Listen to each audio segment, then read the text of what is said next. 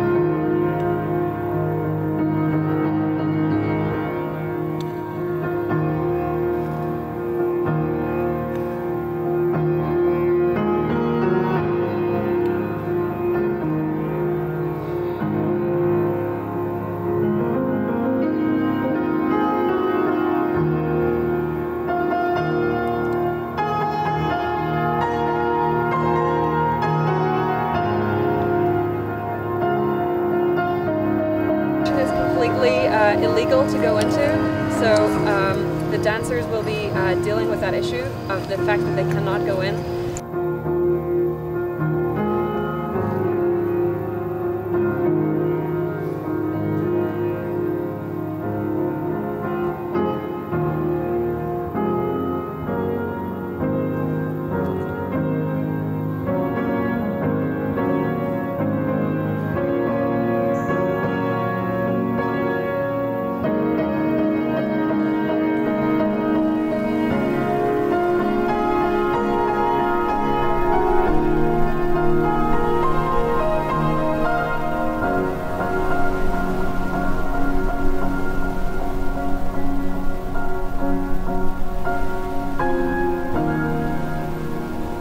Well, the call that the CCA put out was about empathy.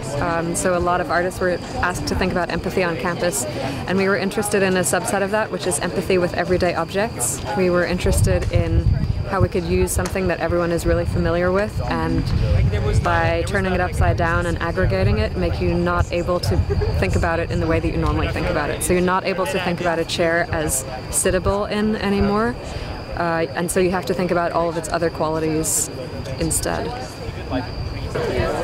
As we continued working through the weeks, it was wonderful, especially coming out into the space here. The last couple of days just rehearsing in the open with the Urchin. It was wonderful to see how the dancers began to just become free, you know, took their ideas and really went with them. So it's very gratifying for me. I'm very grateful for, for the work that the dancers commit themselves to and are engaged in, wholeheartedly with their minds, their bodies.